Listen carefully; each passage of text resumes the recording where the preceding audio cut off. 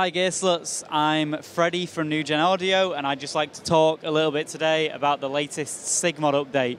In case you're not familiar, SigMod is a kind of modular utility belt plugin. It has 12 different single process modules which all do one simple task. And depending on what DAW you're using, it often kind of replaces features which might not be available in the channel strip. So for example, it has a simple mono checker and a simple phase flip, which aren't available in the channel strip in Pro Tools. It also has a mid-side encoder and decoder. So you can use that, for example, either side of any third-party stereo or multi-mono plugin. That effectively means you can use any plugin in mid-side mode, even if it doesn't have that functionality natively. So that means you can do mid-side compression and EQ, even if your compressor or EQ don't have that functionality natively. You can also do some really wacky stuff, like you could set up a mid-side reverb, or any effect can be used in mid-side mode.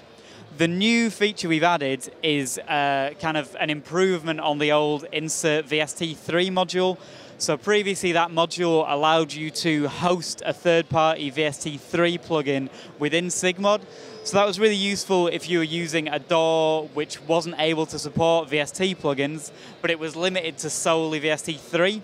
We've now introduced support for VST2 and AU plugins. So if you go into the Insert module, you have a whole menu here of all the VST and AU plugins on the machine.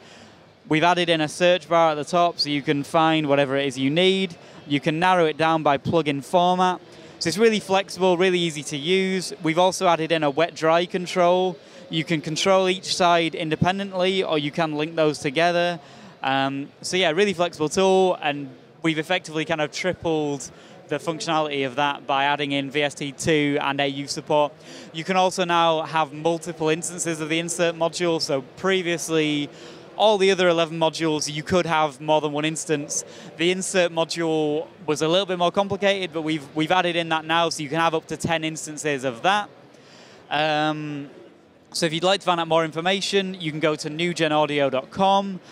Generally speaking, SigMod is $49, but we are currently doing a special offer for $29. I can't remember how long that's for, but it's because we've just released this update. So yeah, thank you very much.